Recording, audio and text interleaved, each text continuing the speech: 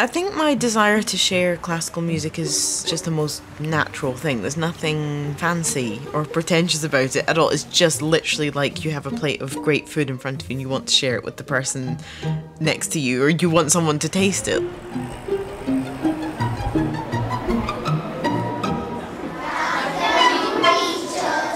We have some very, very, very special musicians who've come from very far away to play for you.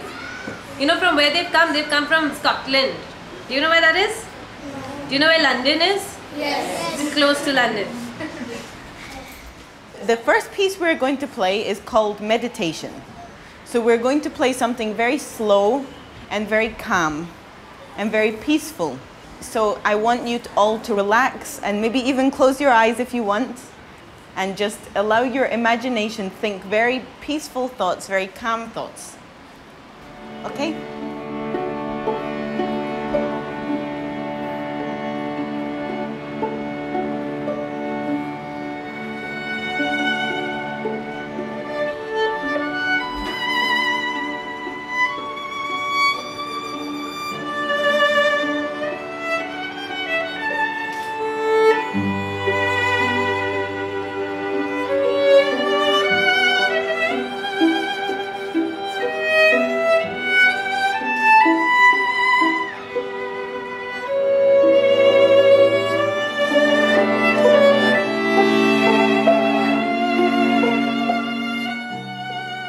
I think with classical music, when you've spent that long getting to know something that great and you feel like the heavens have opened for you and that something has just taken you into a world of optimism that you never knew was there, it's just such a phenomenal feeling. I would like to give people the chance to feel that about classical music.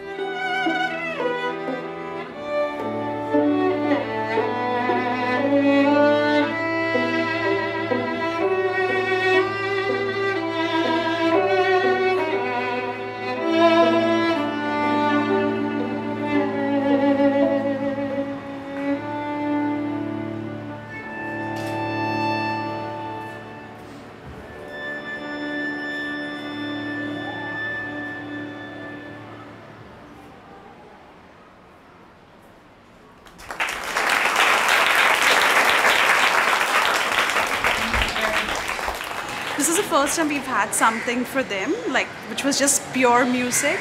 But something like this was really wonderful because they really got a good exposure to different type of instruments, which was a learning experience for me as well.